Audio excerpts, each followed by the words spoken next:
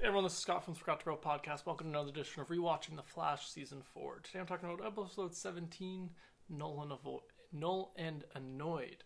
I'm just going to be talking about my general thoughts. I just finished rewatching this episode, and this one's one of those kind of just filler type episodes. We did get another bus meta, and this one of the more less interesting bus metas in my opinion. Her power is just to make things be able to float, and then they fall back down.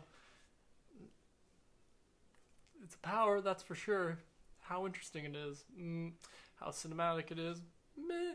But overall, this episode is just another, like I said, kind of a fill-in episode. But still had some enjoyable bits. I like that we get Breacher showing up and him and Cisco trying to figure out what's wrong with him. And it just turns out he's a little old, and he ends up having to retire, which I thought was a fun way to kind of end off this episode. And Breacher's kind of story arc throughout this season, and because he's showed up a few times, right? So I just really like the way that ends up, and that he showed up. And we also get Silent Bob and Jay and Silent Bob showing up at the beginning of this episode as a couple security guards, which I just love whenever you get these little things.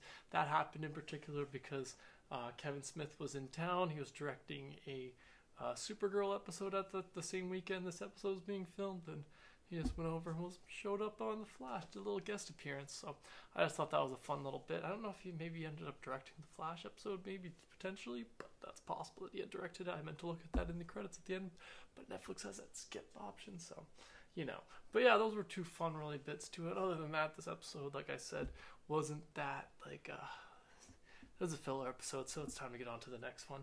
Thanks again for joining me today. Have a good one.